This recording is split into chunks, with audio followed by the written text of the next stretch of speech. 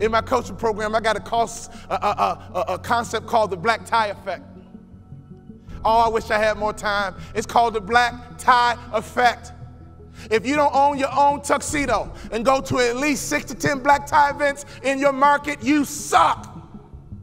There's no better way for you to distinguish yourself as a top business leader in your area than to go to black tie events. I didn't say fundraiser. Black tie events attract the top businessmen in your area. And what happens at a black tie event? You sit at a table, and in America we ask 2 questions. What are those 2 questions? What is your name? And what do you do? What is your name? And what do you do? What would happen in your local marketplace? You became known as a philanthropist. What would happen in your local marketplace? You were known as being charitable. What would happen in your local marketplace if all the other business owners who are highly successful not only know your company, but they know you personally? Can I ask you a question? How many black tie events do you go to? When I stopped playing basketball, I had no money coming in, and all I would do is go to black tie events and be around highly successful people. And I would sit at the table.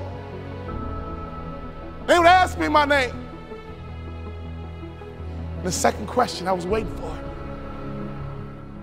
But what do you do? Well, I'm a former NBA player, but now I'm a motivational speaker.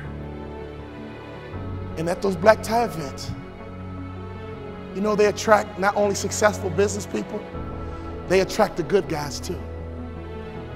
See, snake business guys who only care about money, they don't go to black tie events. People who go to black tie events care about their community. People who go to black tie events make a difference in their community. Let me tell you something. I noticed right away at the black tie events, these were the successful people that I wanted to know, and I began to build leverage. I began to build a brand by building relationships with the top business people in my community because I was willing to go to black tie events. There's nothing more important you can do, business owner, than to buy you a tuxedo and go to black tie events, because everybody in the building is going to ask you your name and they're going to ask you what you do.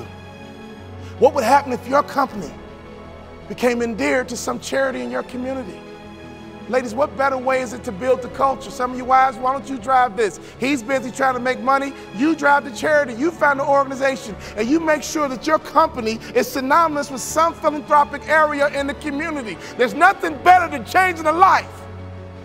There's nothing better than blessing somebody who's less fortunate. I made a commitment of lifting the spirit of people who were trying to get to that next level. Start your business with charity. There's no better methodology than that.